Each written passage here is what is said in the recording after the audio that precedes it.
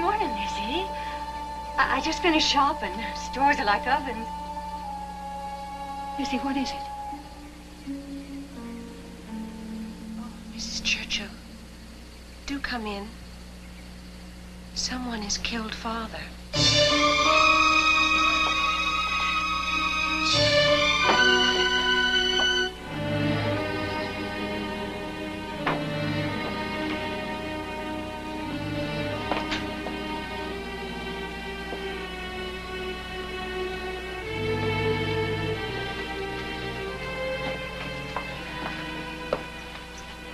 Where?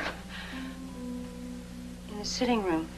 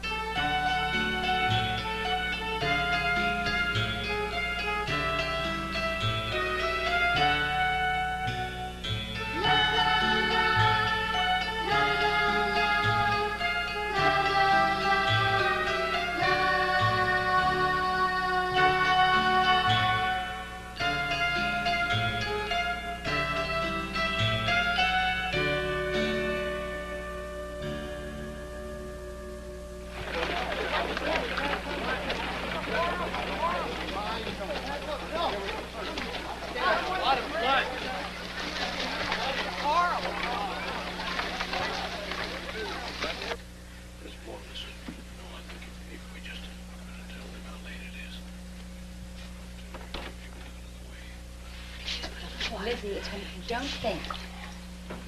I think that if we put a little cold water. You see? I'm glad you're here, Alice.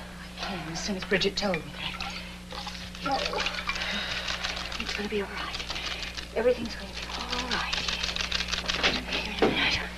Be all right.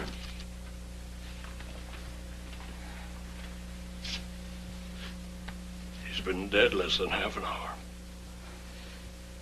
Where's your sister, Lizzie? She's visiting the Brownells in Fairhaven. Go at once. Ask my wife to send a telegram.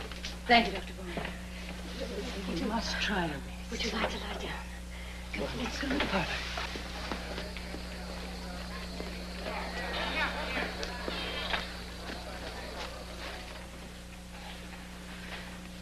Almost. There you are. I haven't seen your stepmother, Lizzie. Nor have I. Is Abby out? Yes, but I thought I heard her come back. She's probably in her room. There's nobody up back, Miss Lizzie. I looked when I fetched the sheet. Then try up front. She must be in the spare room. Please, Miss Lizzie. Oh, Maggie, do as I say. I'm not going up there alone. Oh, come along, Bridget. I'll go with you. Come on. You must get some rest.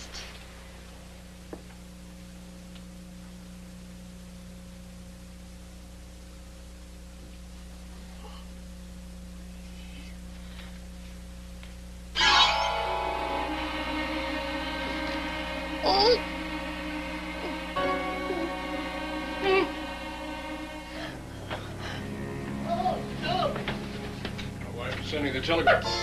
What is it? She's up there. Oh. Oh.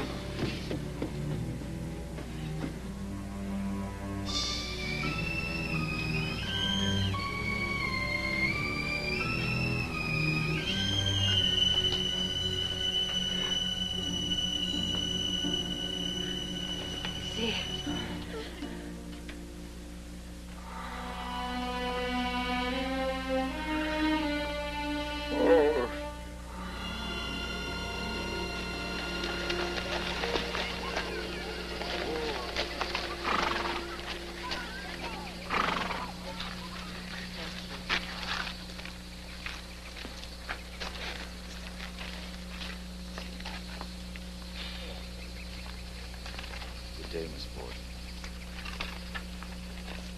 Miss Emma?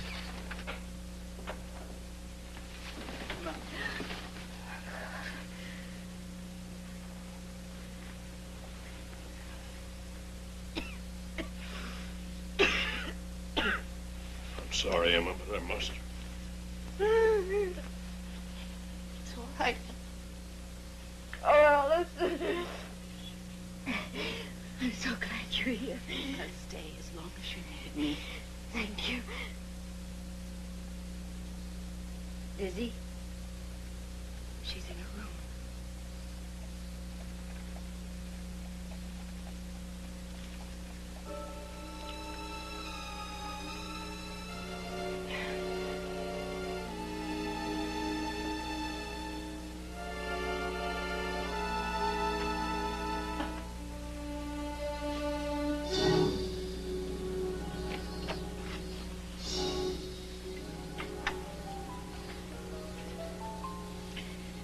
Lizzie? Did you kill Father? No, Emma. I did not.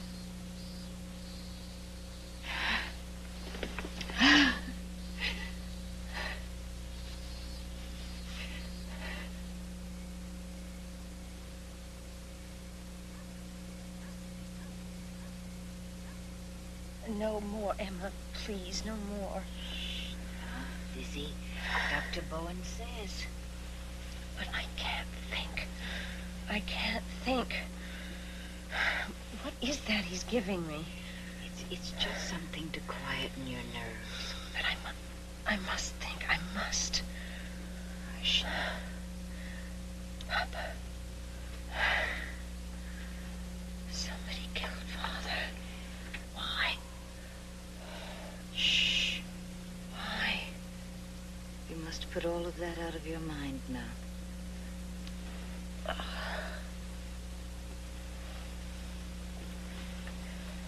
You never should have gone away, Em. I know. I know, dear. I'm back now. What are we going to do, Em?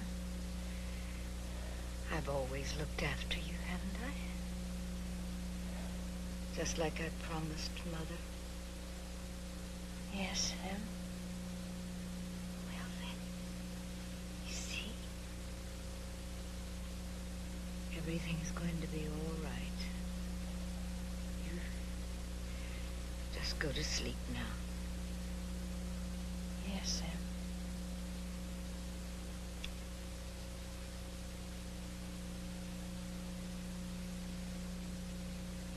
Forgive me, Father, for I have sinned.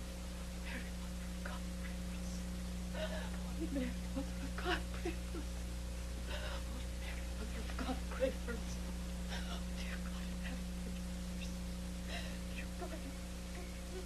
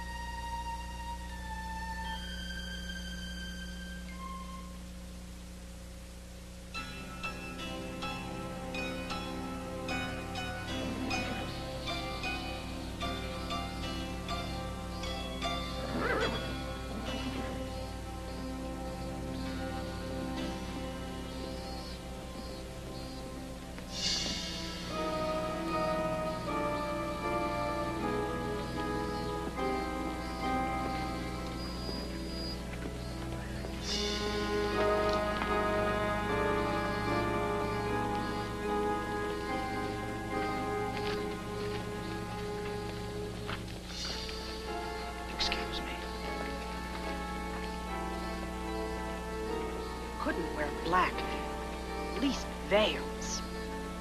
Not even a tear. It was a terrible ordeal.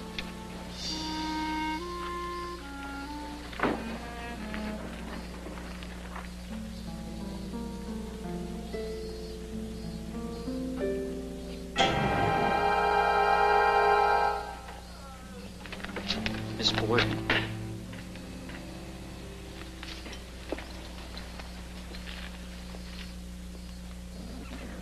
A word with you, sir. Who are you?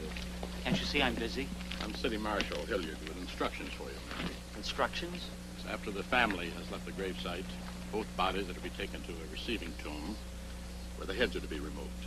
Removed? And shipped to Dr. Edward Wood, professor of forensic medicine at Harvard University. By whose order, may I ask? His Honor, the Mayor. Naturally, the sisters are not to be told.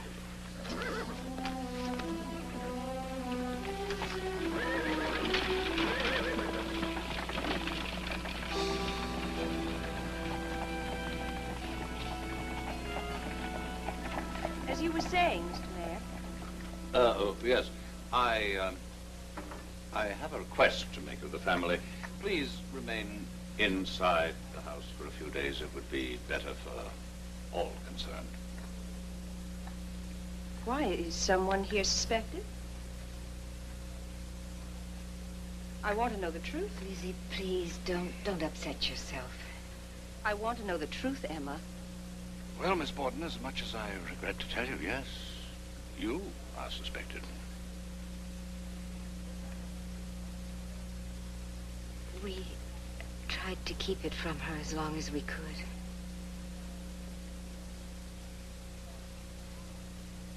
I'm ready to go now. Oh, that won't be necessary. If you're disturbed by the crowds out there, just notify the officer in the yard. Then I'm to be a prisoner in my own home?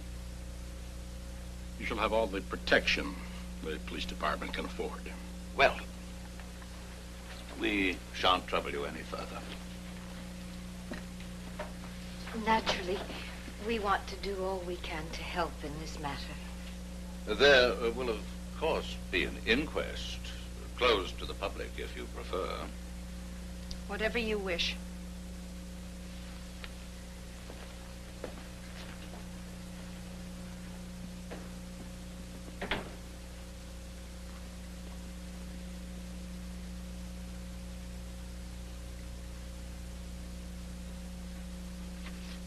My name is Bridget Sullivan. I'm 26 years old and unmarried. How were you addressed in the Borden household? I was sometimes called Maggie, but only by Miss Emma and Miss Lizzie. How long were you in Mr. Borden's employ? 2 years and 9 months at the time of his death. Did the Bordens keep any other domestic servants? Well, sometimes a young man came from the farm to chop wood, but he hasn't been round since last winter. Then you and Miss Borden were the only persons in the house the morning of the slayings, aside from the victims. Yes, sir. Now, Miss Sullivan, can you describe the events of that morning from the time you arose?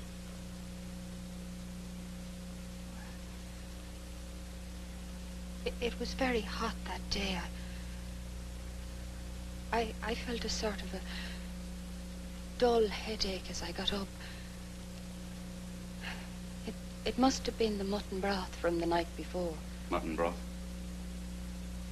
Yes, sir. We'd had it 5 days running. I see. And was Miss Borden also sick that morning? Not at all. At least she seemed fit enough to me.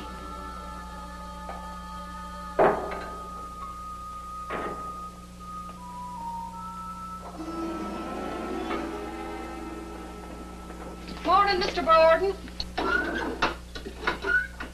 There's Johnny cakes or cookies for breakfast. Which will it be?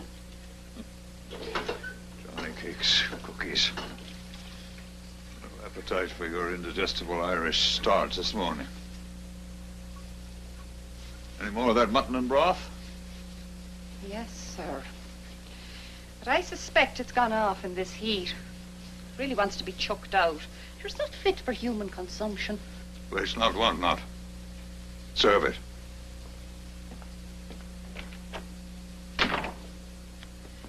Mean old skinflint. Watch your tongue. I heard you call him it often enough. Still, it's not your place.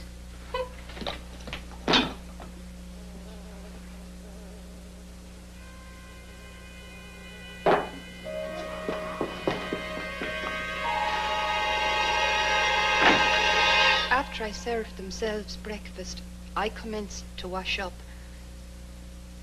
That's when Mr. Borden left for downtown. Did you lock the door after him? Yes, sir, I locked it. Mr. Borden was very strict about that. When I'd finished my dishes, I took them into the dining room. Mrs. Borden was there, dusting. Where is Father? Went downtown. He left while you were upstairs. Oh, Bridget, fetch a pail and some water. I want the windows washed. Today, Mrs. Borden, it's awful hot. Inside and outside, both. They're intolerably dirty. Please, Mrs. Borden. Look, I'm feeling poorly today. Couldn't they wait, perhaps?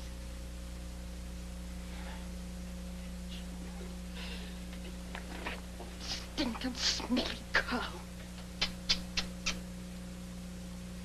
I went down into the cellar and got a pail and a brush and went outdoors. I started to work on the north side of the house. Maggie? You going to be out there long? Yes, but you needn't lock the door unless you want to. I can get fresh water from the barn. After a while, Mrs. Kelly's girl came to the fence and I went over to talk to her. But then I went back to my work. There's an awful lot of windows in that house and I had to go to the barn 3 or 4 times for fresh water. During all that time, I did not see anybody come to the house until Mr. Borden came home.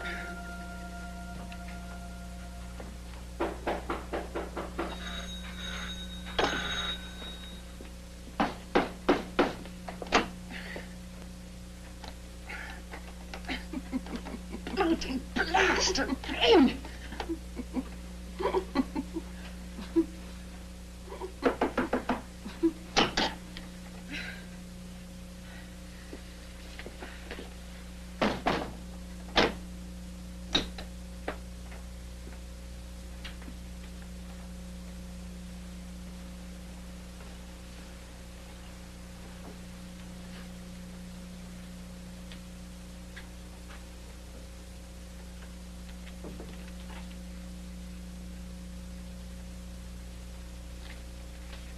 Is there any mail?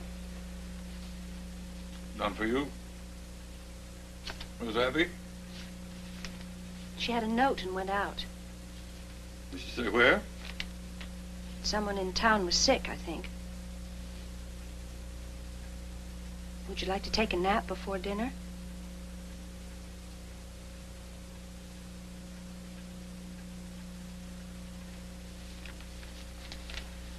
After I've read my paper.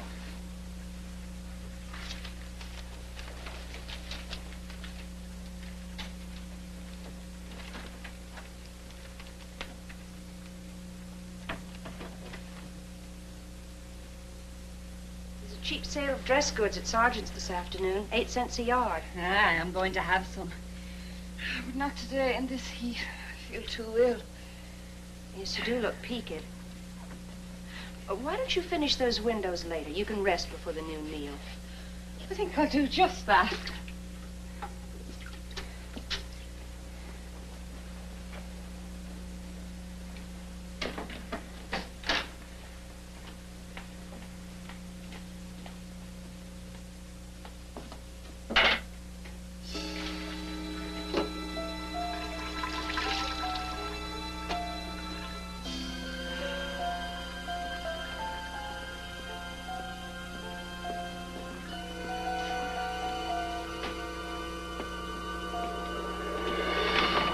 Then I went upstairs to my room and lay down without taking off any of my clothing.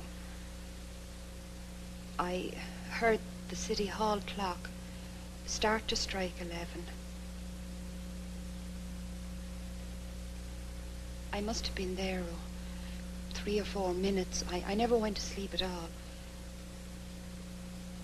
The next thing I heard was Miss Lizzie hollering, "Maggie, Maggie." Up to the time Miss Lizzie Borden told her father about a note which purportedly came for her stepmother, had you heard anything about it from anyone? No, sir. I never had. Thank you. No further questions, Your Honor. The witness is released unconditionally without bail.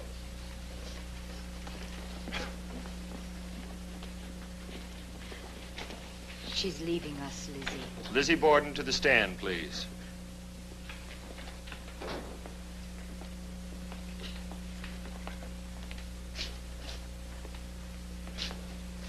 Do you swear to tell the truth, the whole truth, and nothing but the truth, so help you God?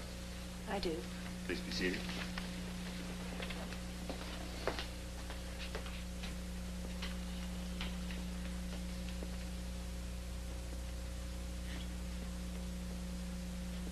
You may begin, Mr. District Attorney. Would you please give the court your full name? Lizzie Andrew Borden. Is it Lizzie or Elizabeth? Lizzie. You were so christened? I was so christened. What is your age, please? 32. Your mother is not living. No, sir. She died when I was 2.5 years old. What was your father's age? He will be 70 next month. He was a successful businessman. He's very successful, yes, sir. Started as a mortician, I understand, then branched out into real estate, banking. That is correct. Do you have any idea how much your father was worth? No, sir. Did you ever know of your father making a will? No, sir. Did he ever mention the subject of wills to you? He did not. Had you been on pleasant terms with your stepmother? Oh, yes, sir. Cordial? That depends upon one's idea of cordiality. According to your idea of cordiality? We were friendly. Very friendly. Why did you leave off calling her mother? Because I wanted to. That's the best reason you can give. I have no other answer. In what other respect was your relationship with her not that of mother and daughter, aside from your not calling her mother? She had never been a mother to me in many ways.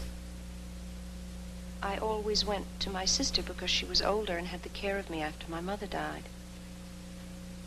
Now, tell me, Miss Borden, on the morning of the murders, did you get your own breakfast?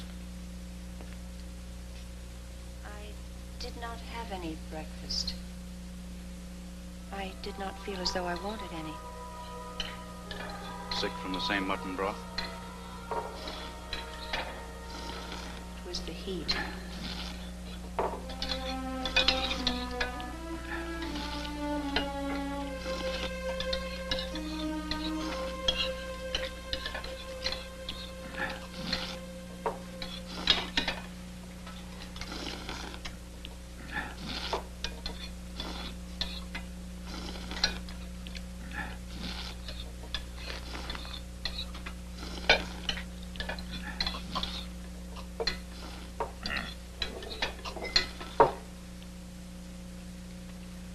Would you repeat the question? We are trying to establish if you are certain you were upstairs when your father came to the house on his return. I think I was. Now, you remember, Miss Borden, you told me you were downstairs, not upstairs when your father came home. You've forgotten, perhaps? I don't know what I've said. I've answered so many questions, and I'm so confused I don't know one thing from another. I'm telling you as best I know. I have no one to counsel me. There is no need for counsel. This is only a coroner's inquest, not a trial. You may continue, Mr. Knowlton. Which is your recollection now? Were you downstairs or upstairs when the bell rang and your father came home? I think I was downstairs in the kitchen. You think? Borden, we have been over this a dozen times, and each time a new version. Now, how will you have it? I don't know. I don't even know what your name is.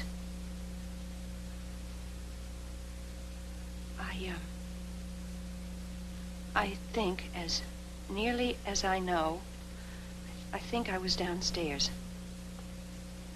When did you last see your stepmother? When she went up to change the bed in the spare room.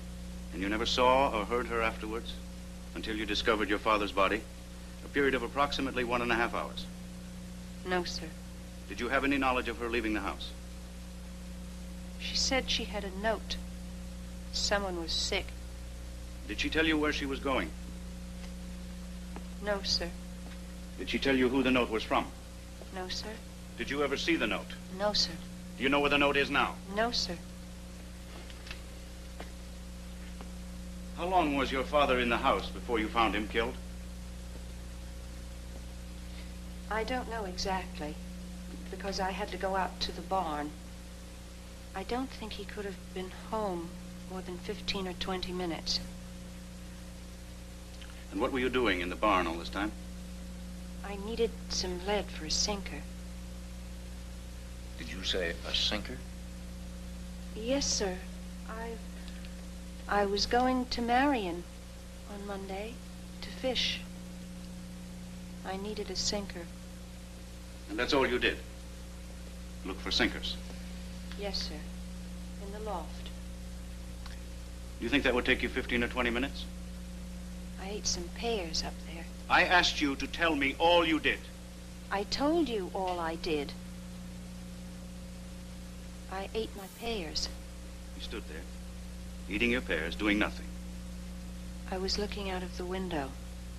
Stood there, looking out of the window, eating your pears. I should think so. How many pears did you eat? 3, I think. Now, can you tell us, Miss Borden, why it took you 10 minutes to eat 3 pears? I do not do things in a hurry.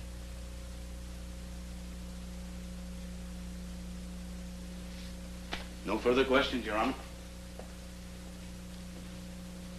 It would be a pleasure for this magistrate, and it would doubtless bring much sympathy, if he could say, Lizzie, I judge you probably not guilty, and you may go home. But let us suppose for just a single moment that this is a man before me. Suppose it was a man who was found in the vicinity of the murders, and it was he who discovered Mr. Borden's body. Suppose the only account he could give of himself here was unreasonable, contradictory. Would there be any question what would be done with such a man? So painful as it may be, there is but one thing to be done. It is the judgment of this court that you are found probably guilty, and you are ordered committed to await the action of the Superior Court.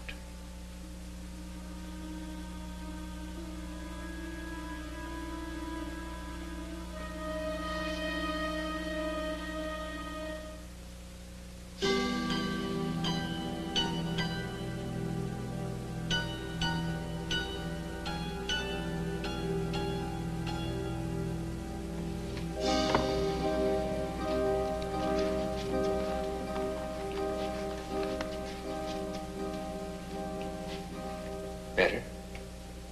Yes, thank you.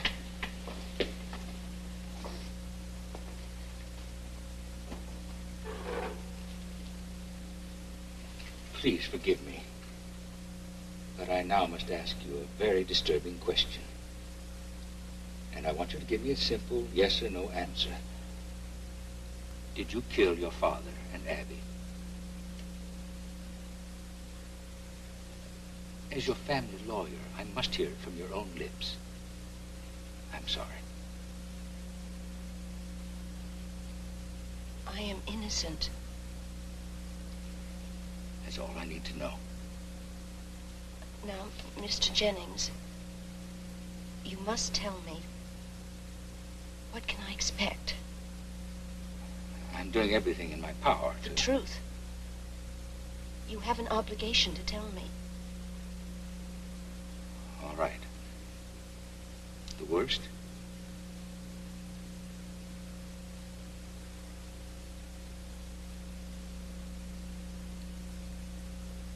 Death by hanging.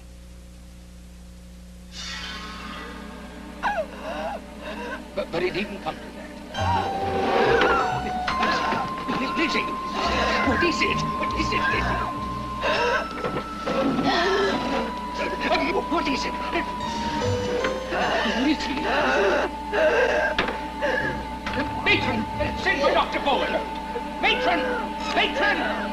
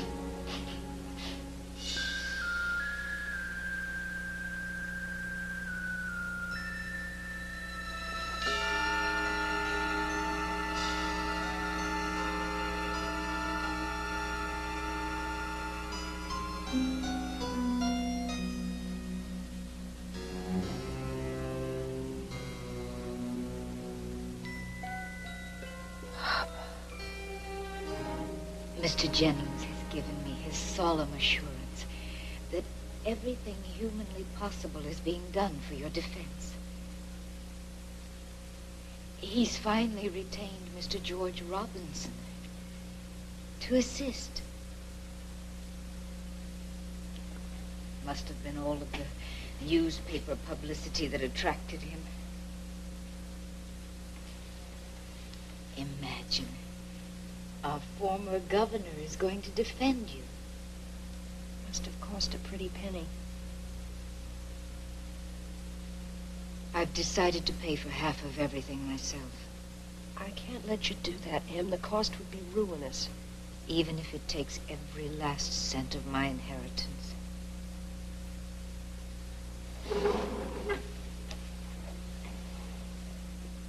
Mr. Jennings said that it might take months to bring me to trial.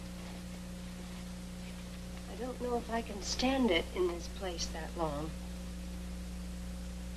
I'll be with you, Lizzie. Em, you're alone now. We have no one. We still have each other. Seems we've always been alone.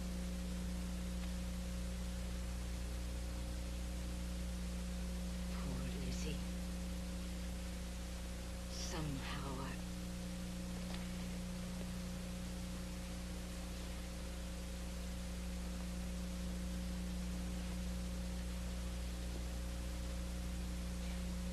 It's always been harder for you, hasn't it? Why do they speak so cruelly of me, Em? Who?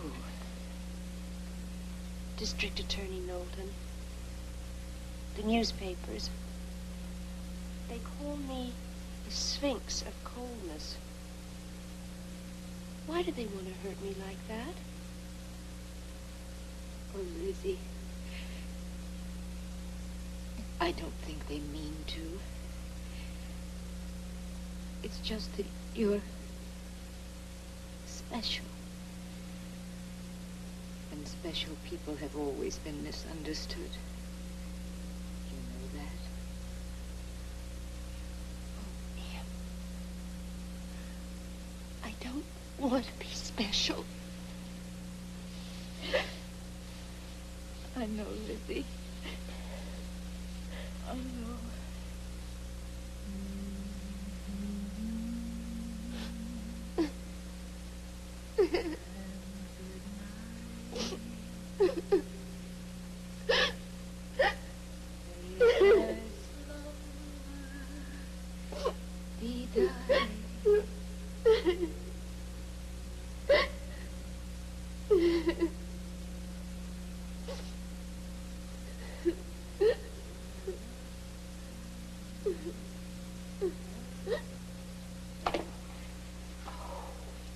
Perfect.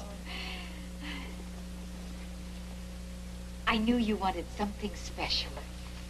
We got the whole ensemble? Uh-huh. Read it. Oh, Lizzie, we must have gone over this 100 times. Then we'll go over it 101. Well, there's your new hat, your navy blue Bengaline dress. No. We said the black, remember? The one with the leg of mutton sleeves. Oh.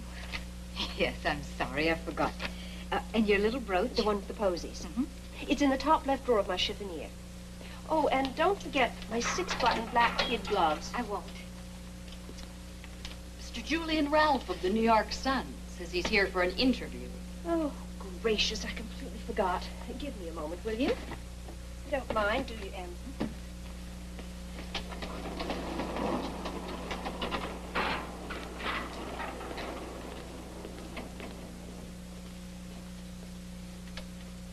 I understand your father's estate came to more than $250,000. Only slightly. All these months of legal expenses are fast eating it away. Well, the point is, one can't help wondering why a family of the Borden means didn't enjoy even the simplest convenience of a bathroom. Surely your father could afford more than just a basement latrine. But he wanted to give us all bathrooms. We begged him not to. You see, we had intended to move very shortly to a more fashionable location on the hill.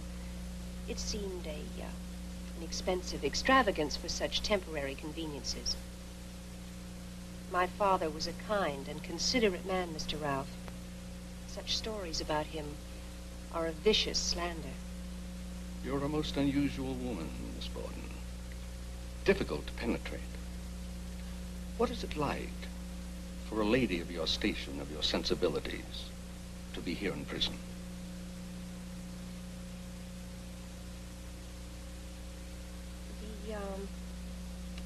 The hardest thing for me to stand is the night, when there is no light. They will not even allow me a candle to read by. To sit here all the evenings in the dark is very hard. There is one thing that hurts me very much. They say I don't show any grief. Certainly I don't in public. I never did reveal my feelings, and I cannot change my nature now. They say I don't cry. They should see me when I'm alone. Yet District Attorney Knowlton urges us to believe that Miss Borden is capable of any cold-blooded deed, even the murder of her father and his wife.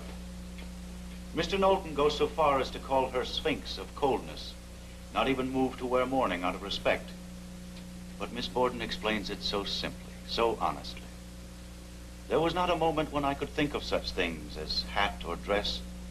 Somebody was talking to me all the time about the murders and asking me questions. Now, here's the part that really galls. If people would only do me justice, that is all I ask. But it seems as if every word I utter is distorted and such a false construction placed on it that I am bewildered. There was not a trace of anger in her tone, simply a pitiful expression. Rubbish. Cheap feminist sentimentality. I told you public sentiment would be on her side. Lizzie Borden is the Sunday school teacher, Hosea.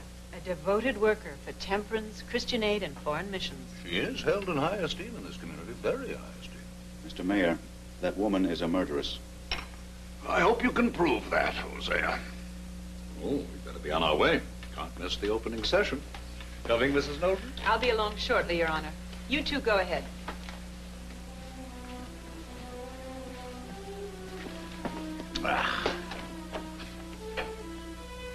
It's not too late to pull out, Hosea. No, sir. Every time I see this case being tried in the press like this, I'm more determined than ever to see Miss Lizzie Borden tried and convicted in the courts.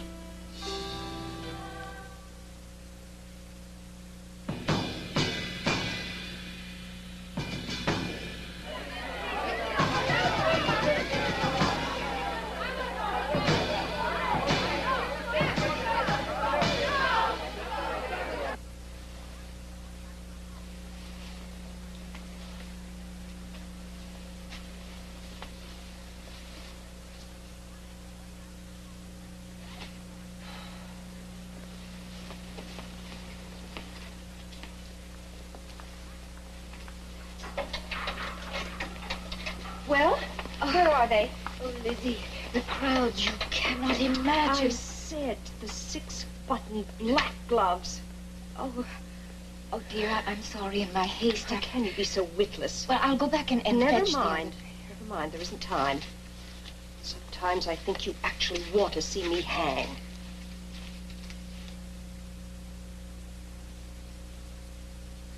It's a very cruel thing to say, Lizzie. I'm sorry.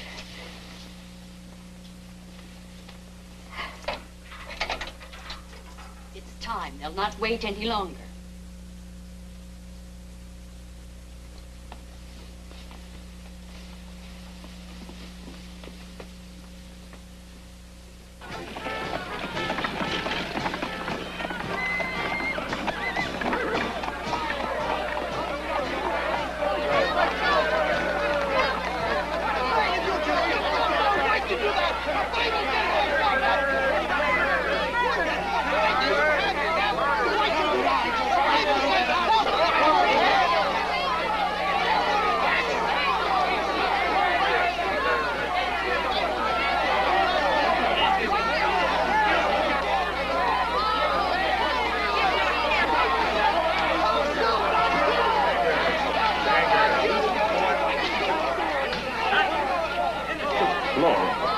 I suppose we can't blame them. They haven't had a good witch hunt in this state since Salem.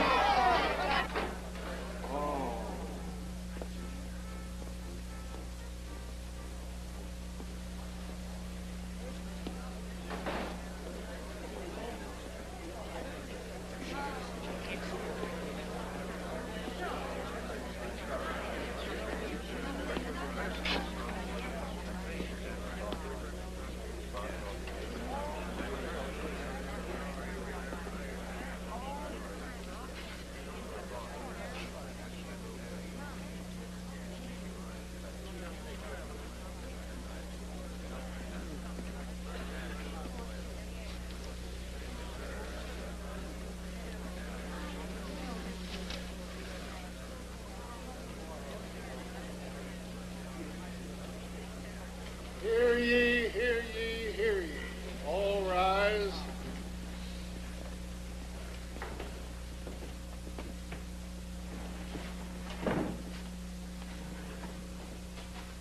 All persons having anything to do before the Honorable Justices Mason, Blodgerton, Dewey of the Superior Court for Criminal Business, now sitting at Bristol, draw near.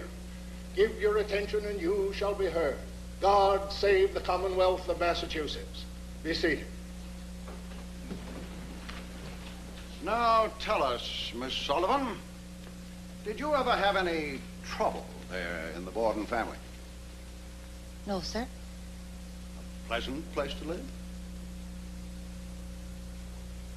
Yes, sir, I liked it. And for aught you know, they liked you. I suppose so. You never saw anything out of the way? No, sir. Never saw any conflict in the family? No, sir. Never saw anything in the least, any quarreling or anything of that kind? No, sir.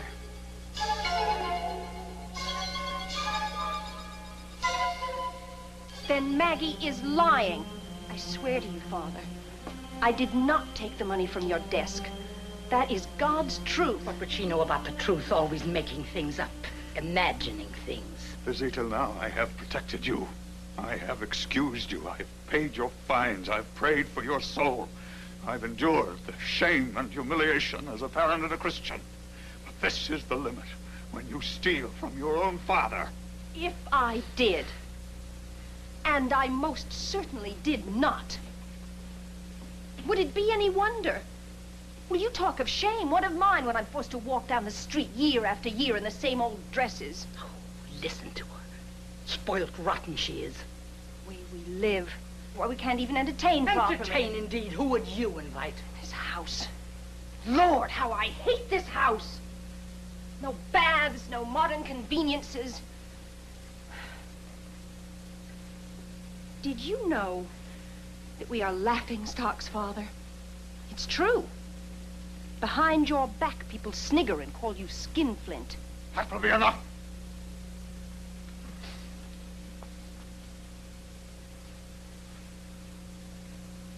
I don't understand you, girl. I were always so close.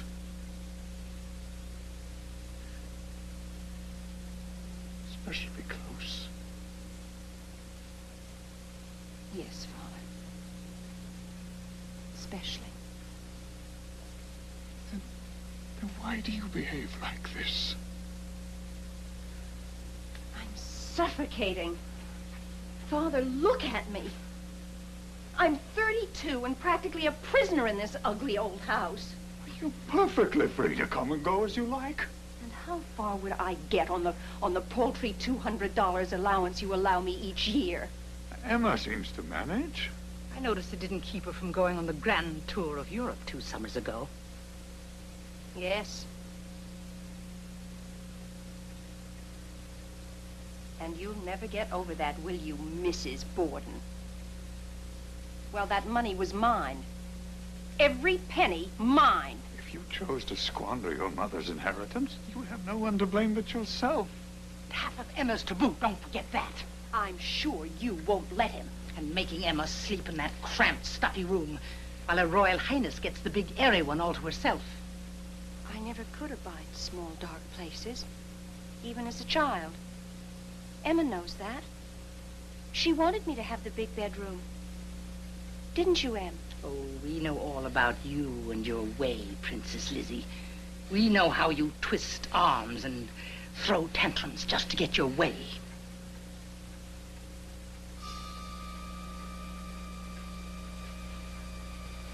If I were not a lady, I should twist your arm, Mrs. Borden, right out of its socket. I will have no more of this. I have warned you repeatedly, Lizzie.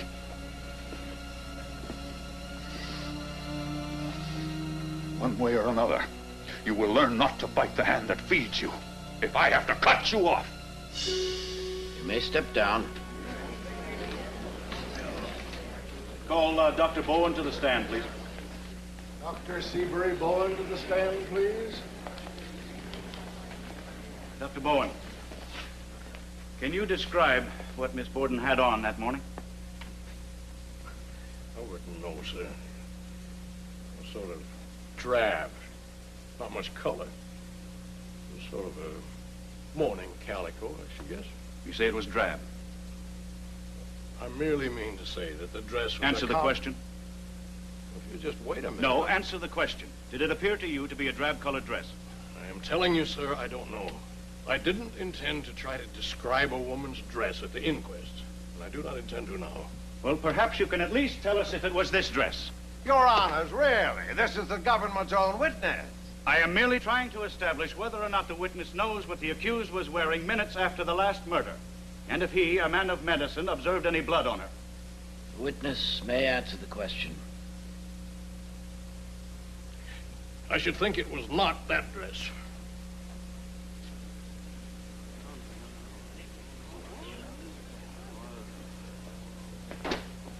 Your witness.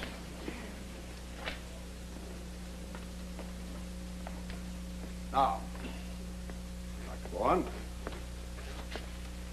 going back to the time, shortly after the discovery of the second body, were you summoned to Miss Lizzie's bedside to administer any medicine? Yes, sir. Miss Russell came to fetch me upstairs, and I gave Lizzie a preparation called bromocaffeine to quiet her nervous excitement and her headache. And did you subsequently administer any other medicines of that kind? Yes, sir. Sulfate of morphine. In what doses? 1/8 of a grain. However, I doubled that the next day. And how long did she continue having the morphine? All the time she was in the jailhouse. In other words, she was receiving regular injections of morphine all the time. Up to her arrest, through the hearing, and while confined in the jailhouse. Yes, sir. Tell me, Dr. Borden, does not morphine, given in double doses, somewhat affect the memory? Change and alter the view of things? Doesn't it muddle the thinking, confuse the mind? Yes, sir. It does cause hallucinations. So that anyone giving testimony while under its influence might tend to seem contradictory, to give conflicting stories.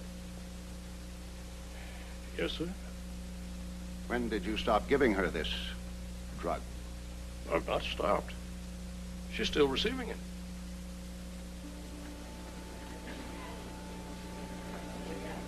Thank you, Dr. Borden. That will be all. No further questions, sir?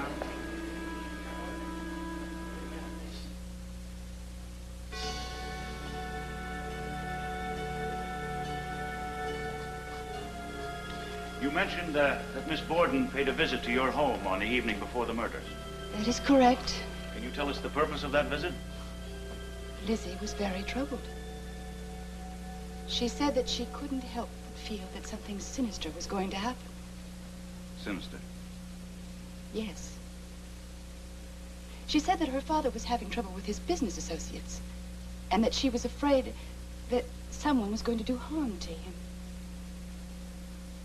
She told me that the barn had already been broken into and all of her pet pigeons had been killed.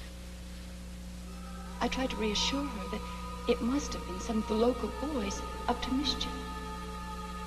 But Lizzie felt sure that it wasn't.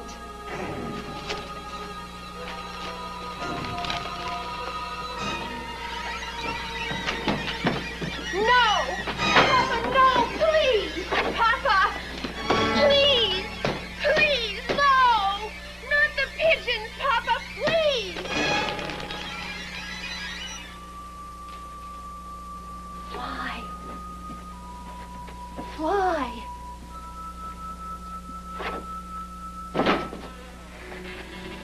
Papa, all those beautiful birds, why? Now let those young whippersnappers try stealing any more of my pigeons and see what they find. But they were mine. Yours? Let me remind you, girl, everything on this place belongs to me. What's mine is mine. And I will dispose of it as I see fit.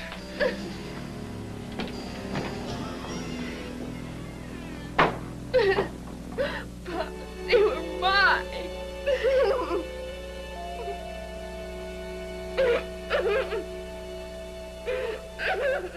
I tried to set her mind at rest. But Lizzie confided in me that even the house had been broken into in broad daylight when she and Emma and Bridget were at home. And as she left, she said that she wished she could sleep with one eye open for fear that they would come in the night and burn the house down over the family's head. And all this the very night before the murders. Yes. Was Miss Borden accustomed to making such nocturnal visits to you? Only on rare occasion. And this was certainly a most rare occasion. Now, Miss Russell, can you tell us, please, about the incident which took place the day after the funerals, while you were still staying at the Borden house? An incident involving a certain Bedford cord dress? Yes. That was on Sunday. Miss Lizzie, Miss Emma, and I had breakfast together. Bridget was not at home. I went up to the bedroom, and then when I came down, I saw Lizzie standing there with the dress in her hands.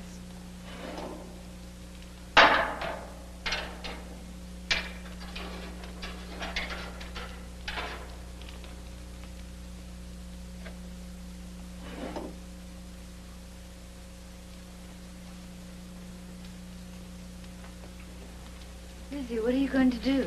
I'm going to burn this old thing. It's covered with paint. Lizzie, I wouldn't do that where people can see me. In broad daylight. Lizzie, there's a policeman in the yard.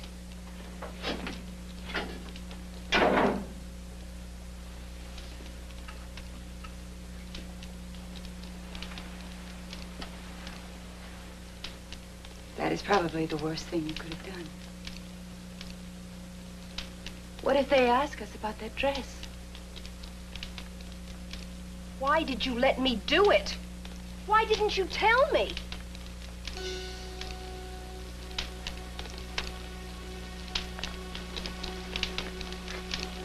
Thank you, Miss Russell. No more questions, Your Honor.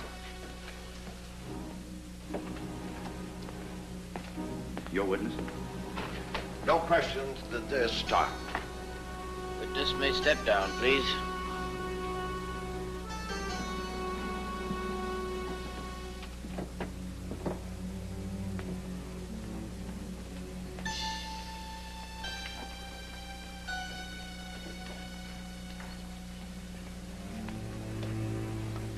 The woman's a fool. She needn't have testified to that.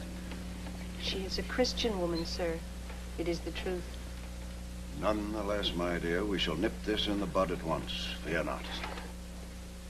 May it please your honors, at this time we should like to recall the dressmaker, Mrs. Mary Raymond. Yes. I made a Bedford cord dress for Lizzie in about April of last year. Now, Mrs. Raymond, will you please tell the court what became of that dress on the very day that you completed the final fitting at Miss Borden's home? Why, yes. The men were painting the upstairs hall and landing. When Lizzie rushed out to show her new dress to her sister, she brushed against the fresh paint. The dress was ruined, of course. Of course. No further questions, thank you.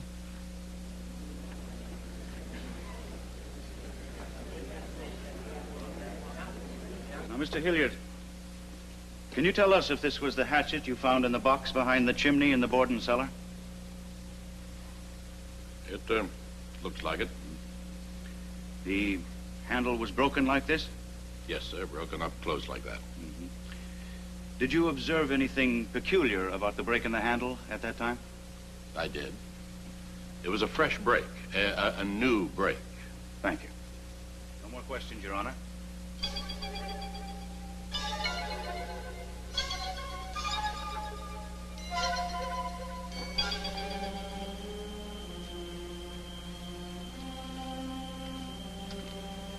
What can I do for you today, Miss Lizzie? Oh, I'm afraid I got some paint stains on a perfectly new dress.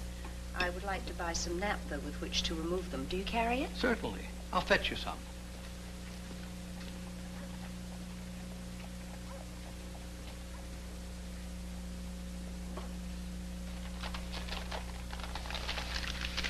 I imagine a pint will do. Oh, yes, that's perfect. Thank you. Please send the bill.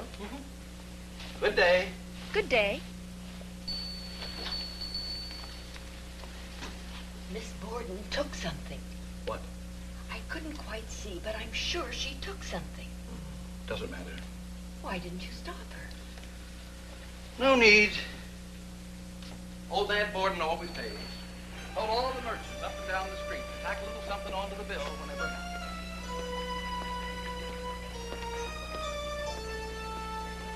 Miss Borden asked to buy 10 cents worth of prussic acid. Naturally, I informed her we did not sell prussic acid unless by a physician's prescription. And what did she say to that? She said she'd bought it several times before. So I says, well, my good lady, not from me. Prussic acid is a very dangerous thing to handle. Did she tell you why she wanted such a lethal poison? I understood her to say she wanted to clean a sealskin cape.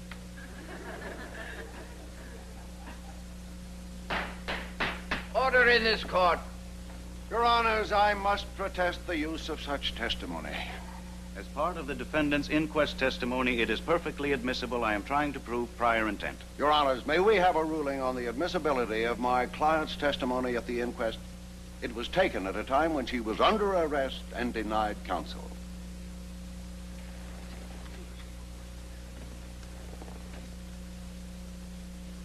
Will you both please approach the bench?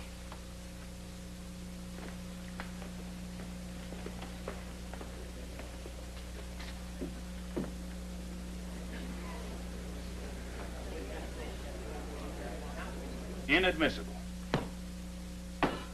Every bit of her inquest testimony inadmissible because that fool Judge Blaisdell denied her proper counsel. Terrible bluff. Terrible. I built my entire case on her inquest testimony. Now I've got nothing. What about Miss Russell's testimony? That was most damaging. Wasn't it odd that she should come forward on her own like that? Conscience was troubling her, my dear. Seems she neglected to mention the dress burning incident when the police first questioned her. Great stroke of luck. Personally, I don't believe it was that dress. Lizzie Borden wouldn't have been such a fool. Which leaves me still wondering, what did she wear? Nonetheless, I'm sure that the case you've made so far will stand on its own merits, Hosea. Not if Robinson keeps getting our witnesses to discredit their own testimony. He's a shrewd devil, our ex-governor.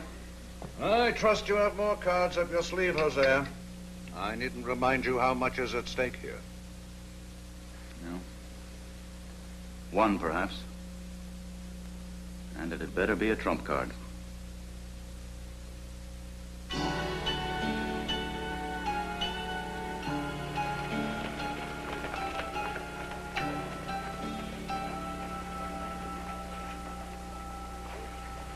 On August 10th last, at the Harvard Medical School, where I'm professor of chemistry, I received the evidence there exhibited.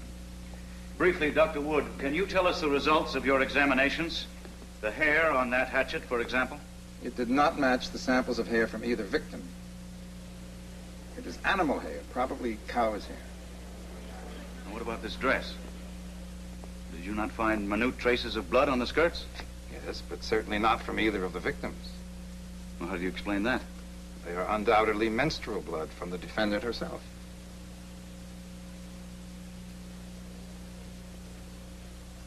Well, let me ask you, Doctor, if this hatchet could have been used and then cleansed so as to remove any trace of blood.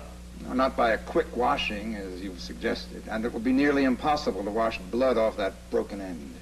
This is dreadful. There was no time to go over Dr. Wood's testimony. He just got in from Boston an hour ago. No more questions? Your witness? In other words, Dr. Wood, assuming the assailant wore the same clothing during both murders, he most probably would have been splattered with blood from head to foot. Is that right? In my opinion, yes. And yet every witness has testified that the accused showed no signs whatsoever of blood upon her clothing just moments after the last murder. Thank you, Your Honors. No further questions. Don't make me laugh. Don't make me laugh. Don't make me laugh. Don't make me laugh. You know as well as I they'd turn me out on the cold if anything happened to you. What more can I do? You can draw up another will. Put everything in my name. Leave some to their names. It's just enough to grant you a poor defenseless widow. Rush things, woman. I'm not dead yet. I'll not be turned out into the streets to starve like a stray dog. She could live off her own fat for years. You owe me that much. All right, all right. I'll see my lawyer next week. Now, please get some rest. I'll see her dead first. Lizzie, you can can spend the rest of your life begging crumbs off that old sow. Not I. Lizzie, please. You always frighten me when you get like this. He must never make a new will.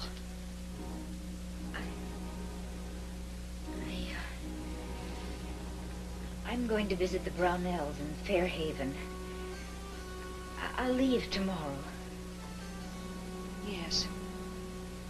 Yes, you go to Fairhaven. Call Dr. Draper to the stand, please. Dr. Frank Draper to the stand. Were you able to determine the size of the cutting edge of the murder weapon from any of the wounds, Dr. Draper? Not from Mrs. Borden's skull, but I was able to effect a conclusion from Mr. Borden's skull.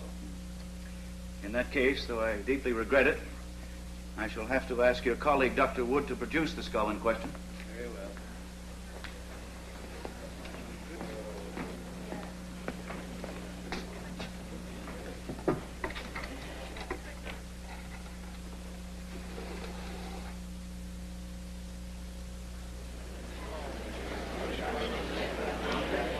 Now, Dr. Draper, if you will please try to fit that hatchet into the wound.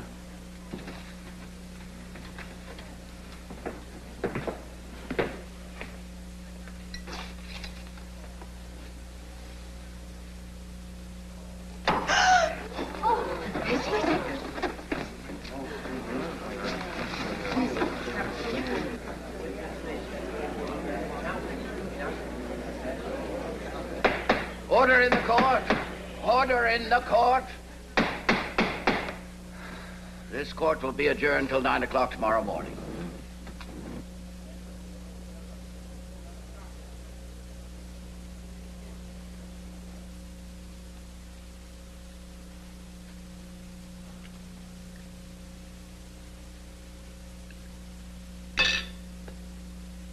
My dear, I have told you repeatedly I have no stomach for undercooked meat. Let me get you something else. Well, never mind.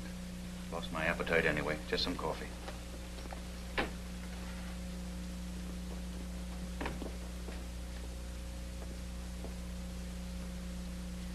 shall be glad when this trial is over. It's beginning to tell on you. It's not a trial, it's a sideshow. That woman actually believes she can get off scot-free by hiding behind her skirts. What else has she? I'm sorry, Hosea. It's just that it seems to me that you men have only yourselves to blame if women hide behind their femininity as a last defense. After all, you cast us in this role. You look upon your womanhood as a role, my dear?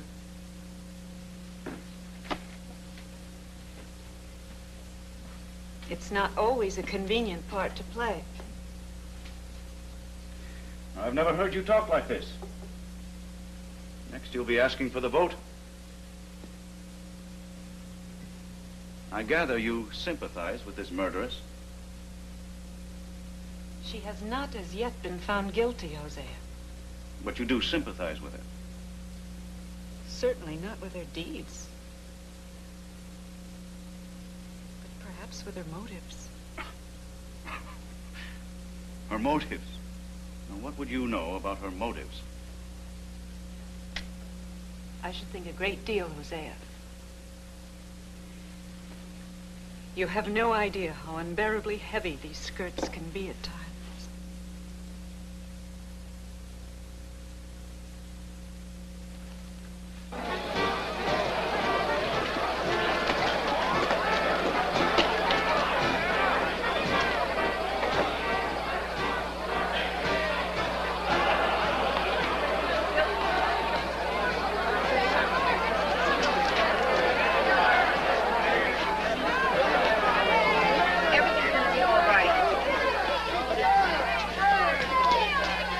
When did you next see the Bedford Court dress? Sunday morning. I was washing dishes, and I turned and saw my sister Lizzie at the stove. And she had the dress in her hands. she said, "I think I'll burn this old dress up." And I said, "Yes, why don't you?" Or something like that. Was Miss Russell present at the time? Yes, sir. And she said afterwards that it was the worst thing Lizzie could have done. And, of course, we knew that she was right, but it just didn't occur to us until that moment. Did your father wear a ring, Miss Emma, upon his finger? Yes, sir, he did. Was or was not that the only article of jewelry he wore? The only article. From whom did he receive the ring? From my sister Lizzie, many years ago. Previously to his wearing it, had she worn it? Yes, sir. It was her favorite. Did he wear it constantly after that? Always.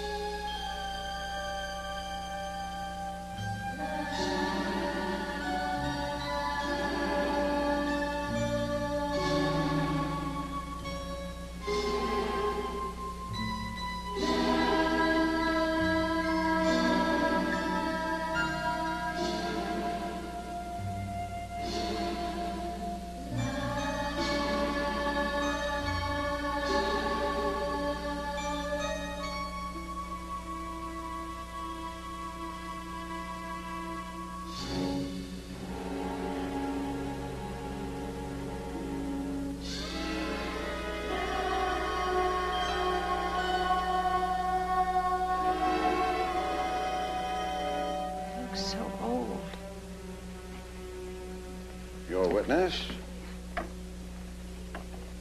Were the relations between you and Lizzie and your stepmother cordial? Between my sister and Mrs. Borden, they were. When did she cease calling her mother? I don't remember, but it was some time ago. Well, prior to that, she had called her mother. Yes, sir. From childhood.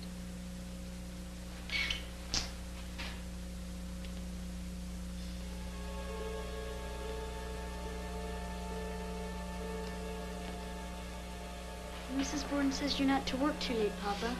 I want you to call her mother, Lizzie. She's not my mother. My mother's dead.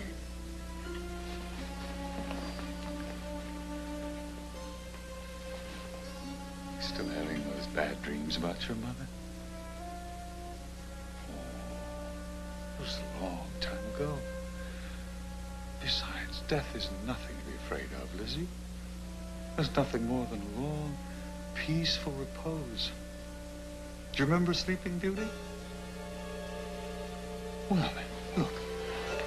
Look. See how serene she looks? Feel. In the flesh, smooth and cool to the touch.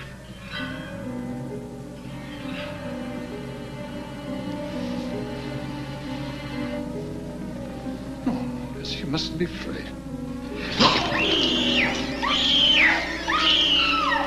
Gentlemen of the jury, let me remind you of those touching words.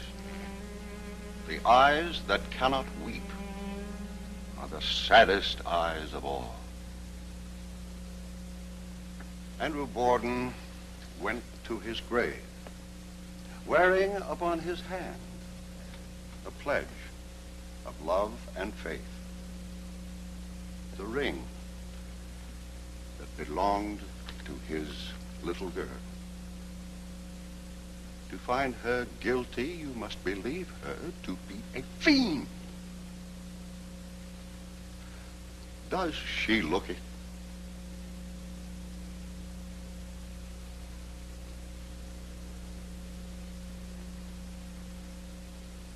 Lizzie Andrew Borden.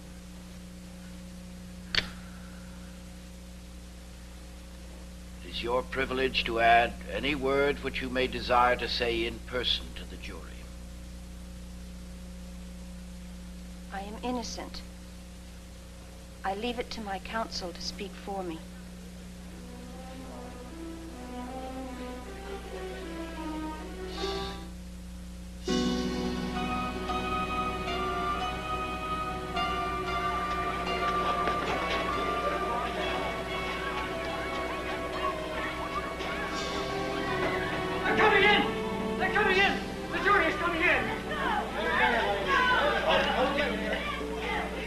Lizzie Andrew Borden, put up your right hand. Foreman, look upon the prisoner. Prisoner, look upon the foreman. What say you, Mr. Foreman? Is the prisoner at the bar guilty or not guilty? Maggie? You going to be out there long? Yes, but you needn't lock the door unless you want to. I can get fresh water from the barn.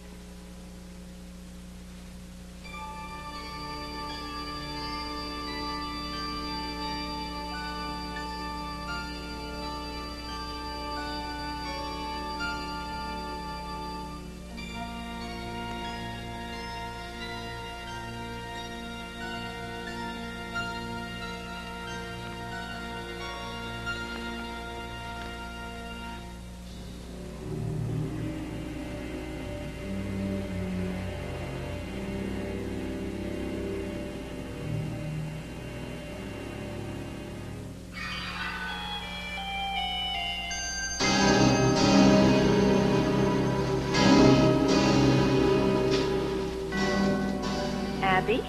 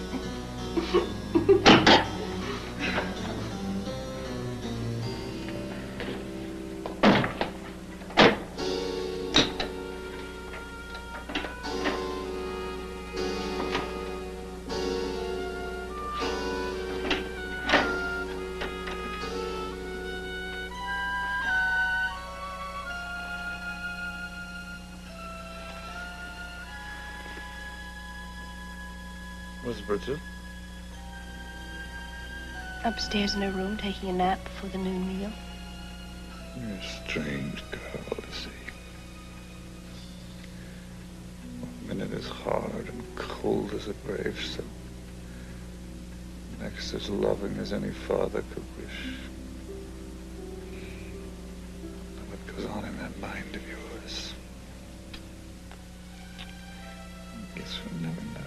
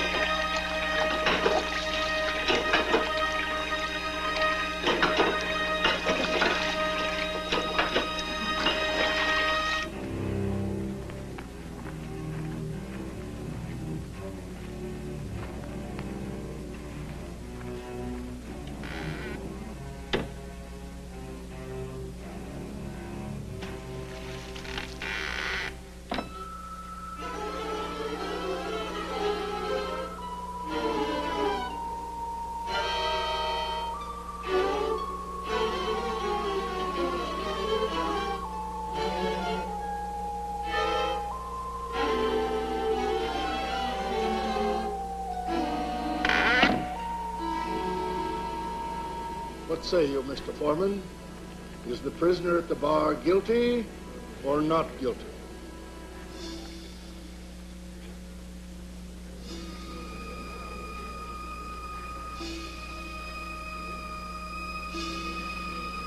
Not guilty.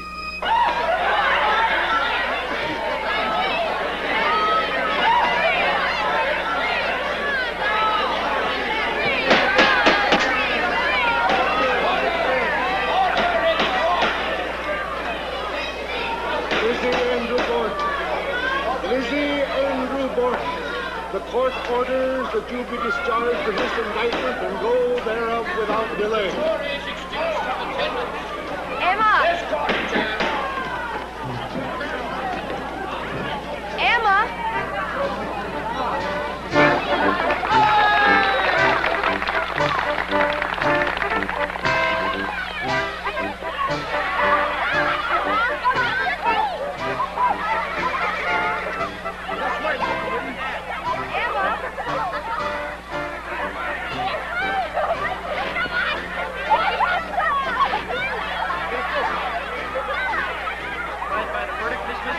Miss Borden, how does it feel to be a free woman again?